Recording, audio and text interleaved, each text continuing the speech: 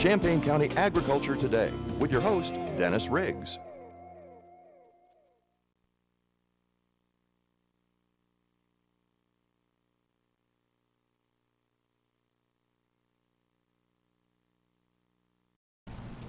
Hello and welcome to Champaign County Agriculture Today. My name is Dennis Riggs and I'm your host for the next few minutes as we talk about a very important issue for agriculture and for urban areas here in East Central Illinois.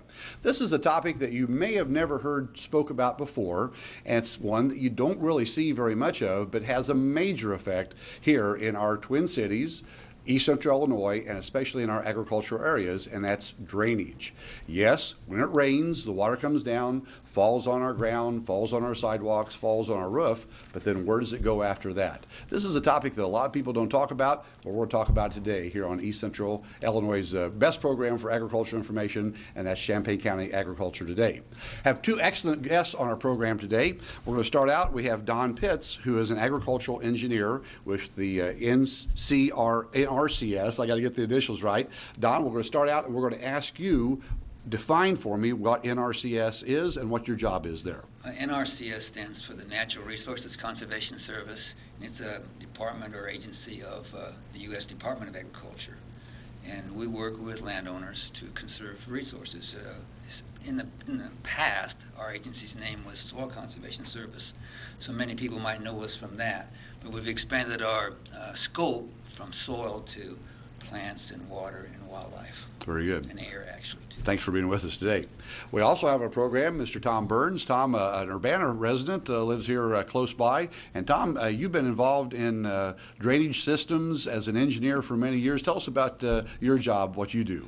I'm an engineer and land surveyor here in East Central Illinois and have been working here for, seems like 35 years now, it seems like, moving along. But enjoyed that, dealing with both agricultural drainage districts and individual residential areas and municipalities here in Central Illinois. Okay, well, thanks for being with us today as well. Thank you. Today we have lots of pictures. We got lots of things we're going to be showing the folks, so bear with me as we go through a lot of these pictures. We're going to start right off here with picture number one, and this is kind of interesting because you could have taken this picture 100 years ago in East Central Illinois, or you could have taken it just a few weeks ago, and this shows some waterlogged soils. Don, when you see a picture like this, what does this bring to mind? Is this a big problem?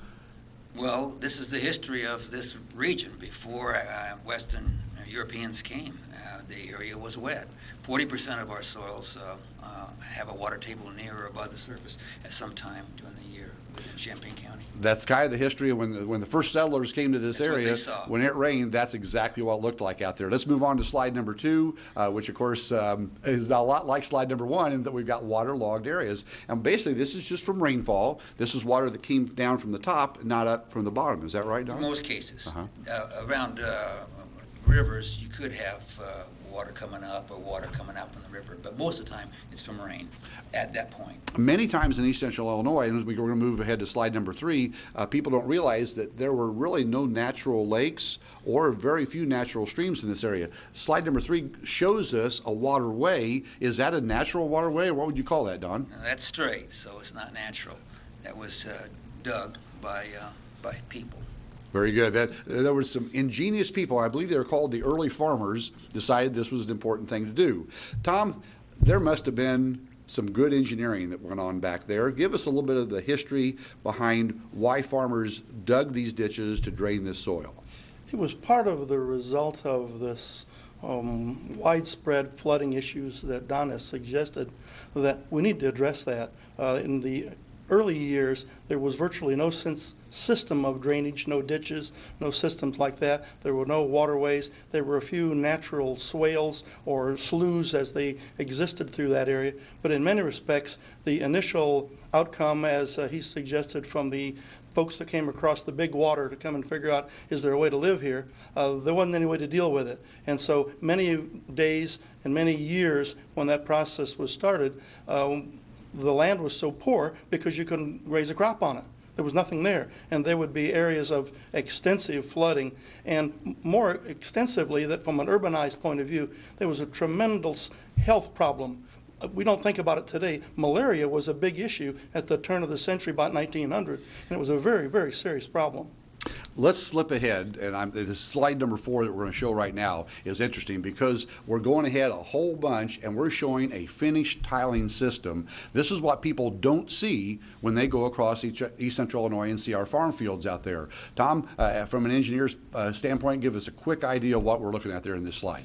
It appears to be that there's a widespread grid system to collect the water from the individual parcels of the land. Then it collects it into major collectors and then back into the main ditch at the bottom of that system to serve the drainage for that soil. So this is really an intricate system of collection subsurface of the water, draining it down a level to an area where it can be taken away from the field to turn that field back into productive farmland, right? It's absolutely essential in order to have the good husbandry of that soil. Okay, that's exactly where I wanted to head, because slide number 5, the next one we're going to look at, you talked about the people coming from overseas. There's a reason they came here to the United States, the land of plenty, the exciting, as the area of prosperity.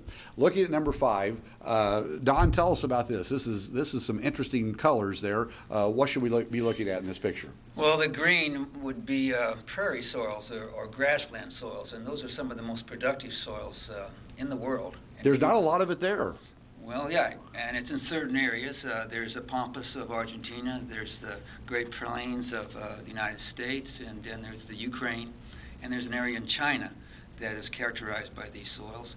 And basically, it's because the grass leaves more carbon in the soil. Okay. Now, in Illinois, we have a little island that kind of comes back from the Great Plains. We're zooming in here to the United States and for a closer look. you see the green area in Illinois and Iowa, and that's the legacy of the prairie soils. But also in Illinois, we have the combination of not only prairie grasses that grew here, but we also had loess, which was wind deposit soil, and those soil particles are very uniform, so it gives a large water holding capacity.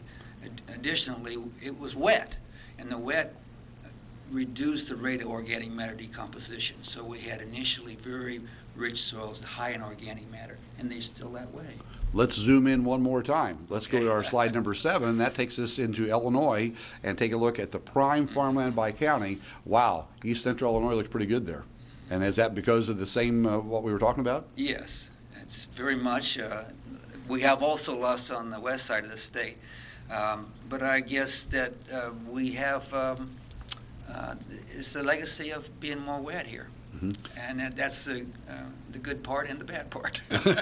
Exactly. Yeah, there's good news and bad news in that.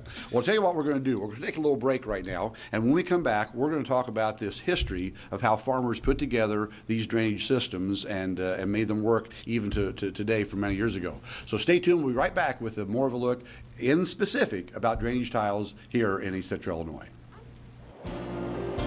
Between 1881 and 1903, Champaign County laid 43,568,279 feet of drainage tile.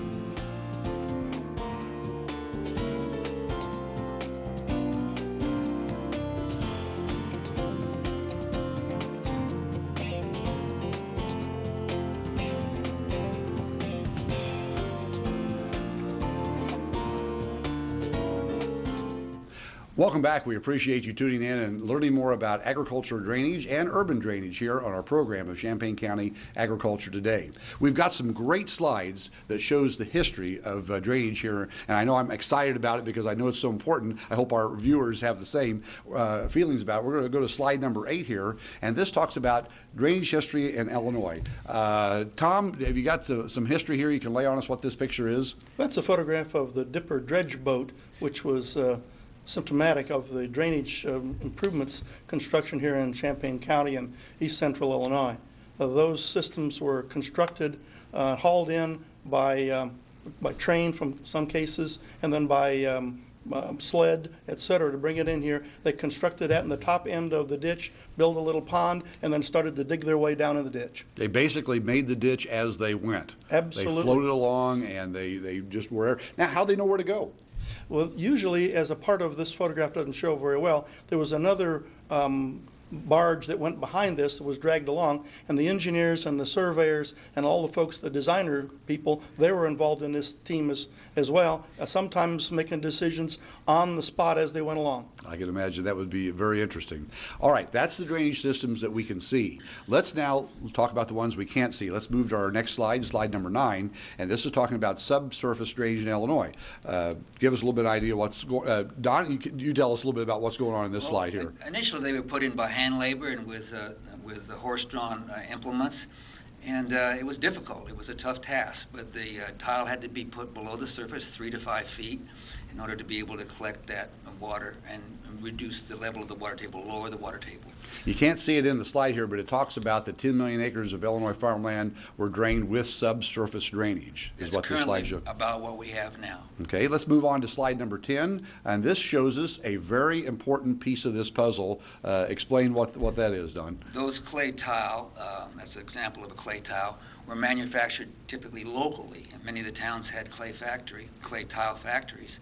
And that was the common means of conveying water to ditches from the late 1890 to 1970s, and then we went to the next form, which you before we get to that one, Tom has brought along some show and tell here from his office, and I can't wait to look at these. Tom, we've got some examples of clay tile here on the counter. Start from oldest to newest and tell us what you've got here. Well, it's hard to know exactly the age of those because they were undercovered as a part of a construction project. Most of these were handmade. You can see they're not very straight, they're not very smooth, but they did the job done. Almost always had flat bottoms on them so that the fellow that made them set them down and they set them there, allowed them to dry and to be used. But that's the process, different sizes, etc., and in order to provide the drainage for the agricultural areas and in fact the urbanized areas as well. Many home sites would have used this sort of thing to drain their land. Okay, so this was used for their subsurface. Is this part of the bigger pipe, or is this as long or short as they were? These were the size of the pipes, both the length and the sizes were different, but the issue is the length of it, because the water passed into the tile in the joints between this piece and the next. The water doesn't pass through the pipe itself, it's just in the gap between this one and the next piece that would have, not the same size, but obviously that area between, and then they'd put a covering on the top, usually a little piece of clay bat on top, or on occasion later on, they put a little felt paper over the top, so that the water would come in mostly from the bottom and then flow through the tile. Very good. Now, why the different sizes? I mean, water's pretty small. Why would you have different size tile? Well, for the reason of the economy of the process. In other words, the small one drains into the next one drains into slightly larger, the larger goes even into bigger, and ultimately they drain into the drainage ditch, which is the outlet for the drainage for the farm or the home site. So eventually these tiles that are doing the subsurface drainage would end up in an open ditch somewhere where they would then go into a ditch and go on downstream. Yes. In this case, they would have flown into the Salt Fork or the Vermilion River or wherever here in east central Illinois. Very good. Now, Don has brought along a picture, and we're going to go to slide number 11 here next, and this is a clay tile factory. So these tiles weren't imported from Europe or anything. They were, a lot of them are made right around here. Is that right, Don? Right. Each county probably had more than one clay tile factory because it's heavy to move. But they're produced on site and then hauled out to where they were installed. Produced in an area maybe of 10 miles radius, and then there'd be another maybe tile factory. Okay, let's move on to slide number 12 here, and it's called drainage impacts. Tell us a little bit. You brought this one along. What's going on there? I guess I brought it. I'm just trying to show the history of, this is the drainage districts. We're installing larger conveyance pipe, and this was connected from the farm to the drainage ditches. So what you're showing here is the actual this could be a process. main line also on a farm. But the laterals that you first showed, these are lateral lines, and they're typically spaced about 100 foot, and then they go into larger pipe system, which are called submains or mains, and they could be up to 18 or 24 inches in diameter. Very good, but quite a process there. We're seeing a lot of people, a lot of activity going on. In Illinois, there's more than 200,000 miles of this type of tile lines below the surface. And nobody sees them. Nobody sees them. That's right.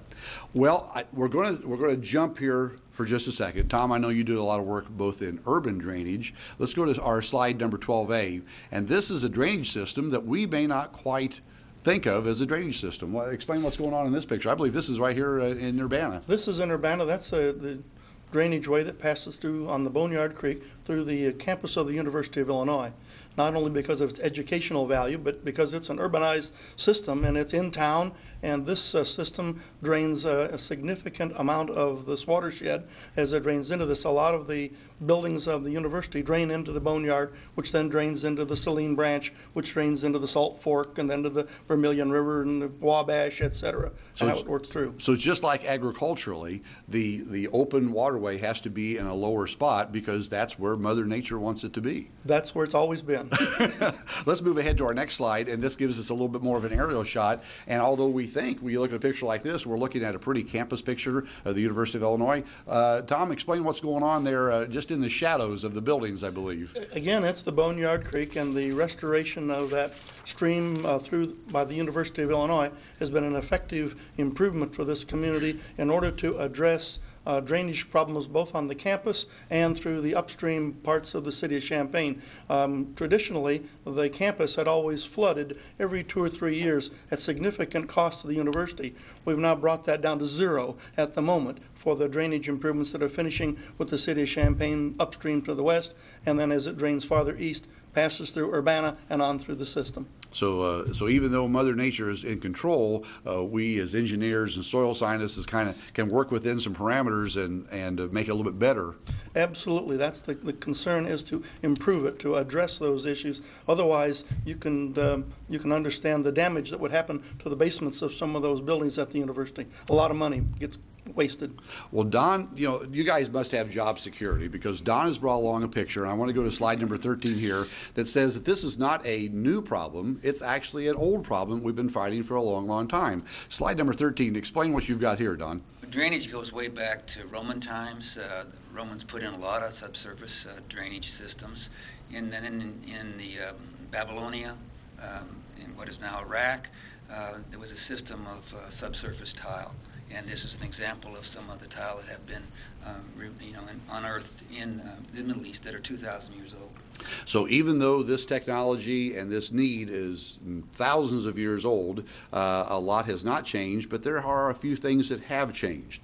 Tom, you brought some more show and tell. I'm going to ask you to grab, what's that foreign piece of plastic that's here on the table? This is the current style of construction of those field tile. Normally they have, you can't see it very well, there are small holes between the ribs in the material, and further, because you can't see that as well, there's usually a fabric sock, as we call it, that goes over the top, and that tries to prevent the soil from passing into the tile and sending the soil into the tile as well. And so this is the new style. It's much more effective, quite frankly. I think it works better than the old way, and in fact it's less costly and come on big rolls and extension, and the process. Let's bring that up, slide number 14 here, because people may think that it's laid the same way end to end as the old tiles, but explain what's in the picture here, Tom. The photograph there indicates a roll of those, and you just unreel those kind of in reverse of how it's been stacked up, and it comes out into a field in a piece of equipment, machinery, and there you go. There's the photograph, and it's very effective,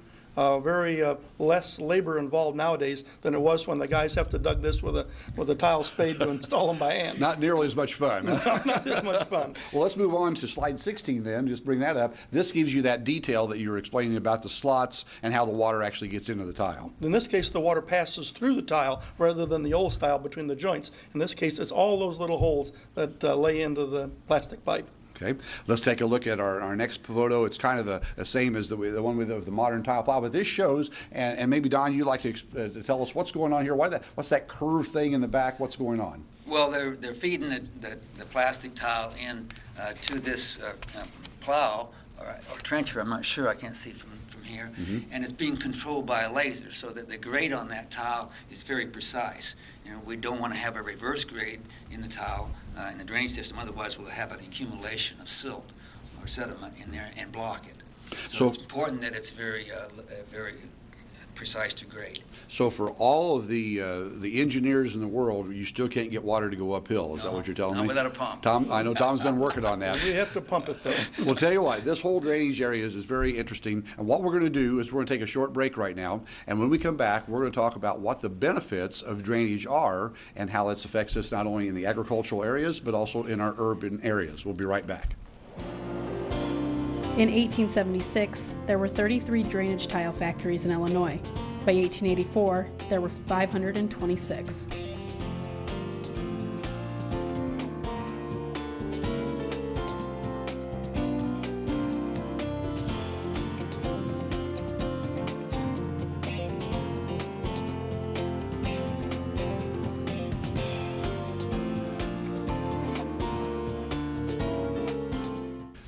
Welcome back. Thank you for tuning in on this program for drainage systems and how they affect us here in our area. Before the break, we were talking about the different drainage tile systems. Okay, there must be an important reason why farmers and urban areas put these tiles in. Tom, as an engineer, why would somebody come to you and say, I need a tiling system? Let's first of all start out on the farm. Productivity for the yield of the farm itself.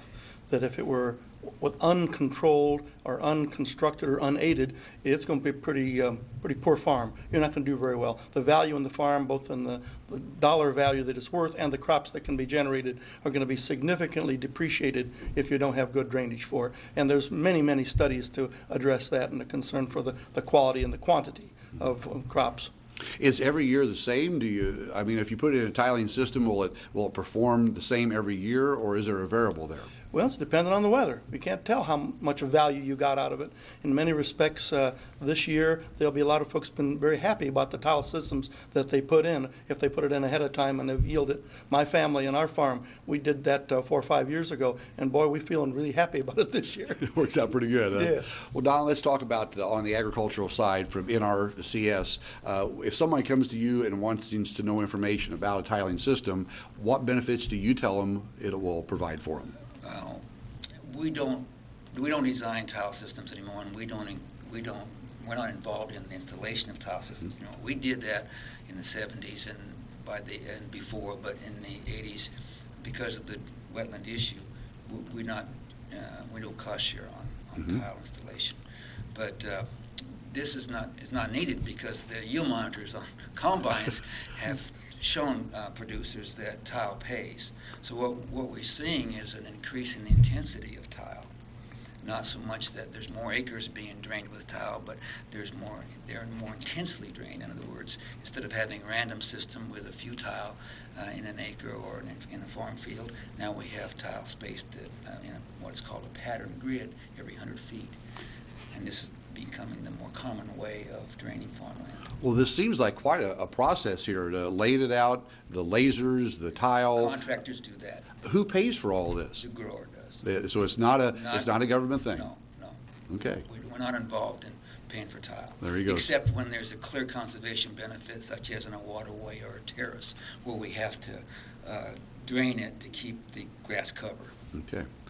Tom, let's now switch over to the urban side of the equation. Why does a town, whether it's a big city, Danville, Champaign-Urbana, or maybe a small town out there in the rural areas, why is drainage important to them?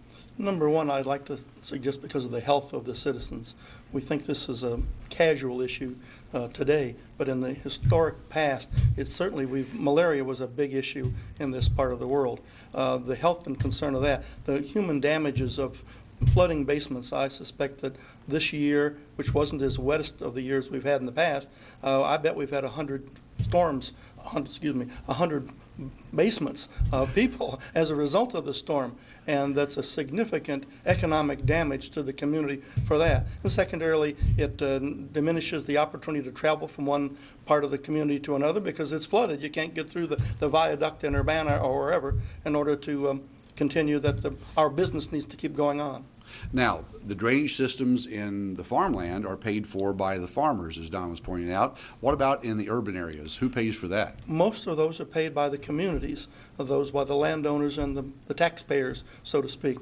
Taxpayers in that respect, a little bit different because the drainage district issue, most of those are based upon benefits rather than taxes on expected benefits from all of that. It's a little different, but much the same.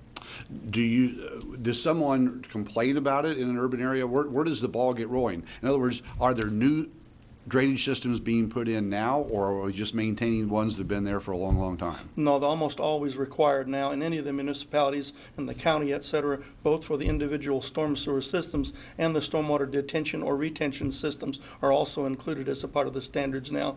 But all the communities that I can think of have an ordinance that requires that in order to manage that so that it does not damage the downstream landowner, the servient landowner. We just can't flood those folks out. We can't do that anymore, and so we have to address those concerns.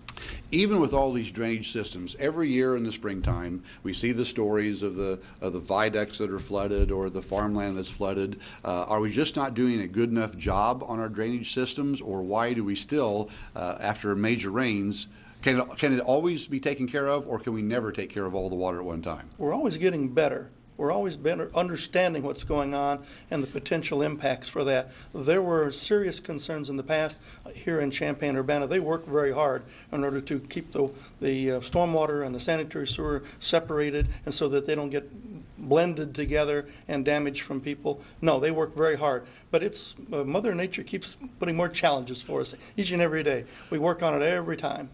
Don, let's switch out to the agricultural areas. In NRCS, what new things are happening to control water runoff, and drainage systems on the farm? Well, I guess what I would say is maybe new on the horizon, and we're seeing some implementation in East Central Illinois, is managing the drainage systems. Heretofore, it was just getting the water out. But there are times when by letting water go, that water could be used later for meeting the crop water needs. So with a structure like this on your screen, I guess you have a picture of it. The last water one we level looked at. control structure, that the water can be then held in the field and managed. So as we become more intensive in the amount of tile that we have in the field, we have more options on how to manage it. In other words, it's not a free flow in all cases. So we can manage it, hold that water back for the summertime, for the crop water use. Let's take a quick look at that picture. I think, Todd, you can maybe talk about that. Also, the drainage management. What do you see as far as engineering a system like this? It's particularly helpful to a farmer who understands this soil that's different than the others. Those that are very close, finely grained soil might be one impact, but if you had a sandy soil farther north from here or farther west, there's a significant difference in the opportunities for the yield and the management of that water and the utilization. What about in towns? We see these ponds around maybe a new subdivision, maybe some business areas, and we see these ponds. Now, are those natural ponds? What are they placed there for? Those are all been constructed in order to manage the flow of water. It is much the same sort of system as indicated here. And on the other hand, it doesn't, not quite as mechanical as the device he's shown on the slide there, but nonetheless, those are all designed and included in order to manage the quantity and quality of the water. Very good. Well, I'll tell you what, gentlemen, we've covered a lot of ground, if you will, today, and we appreciate it as we discuss the drainage effects here in Champaign County. I want to thank you for that. And that's about all the time we have for today. We appreciate you watching today. I'll say drainage is important. If it was not important, we'd all be back in the swamps that the early settlers came to hundreds of years ago, and we'd be having those problems with malaria, as Tom talked about, and those other things as well. We hope you'll tune in again next time when we have a chance to tell you what's going on with Champaign County Agriculture Today. I'm Dennis Riggs. Thanks for listening.